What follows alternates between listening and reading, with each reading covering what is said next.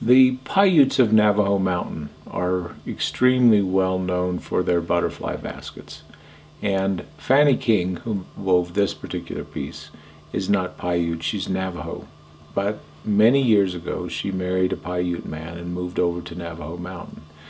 So you can see the Paiute influence in her basketry, and you can also see the Navajo influence in Paiute basketry. So this is an interesting combination of the two cultures. The butterfly in Navajo culture being a symbol of beauty, a symbol of success in many ways, but also a symbol of change, of evolution. Fannie has put the butterflies inside a ceremonial basket motif. And of course the ceremonial basket being one of the foundations of Navajo culture, used in healing ceremonies, wedding ceremonies, and lots of other things, often held by families from generation to generation. And this is a nice, sweet little basket. Fannie's done a great job on it, and it's a good one.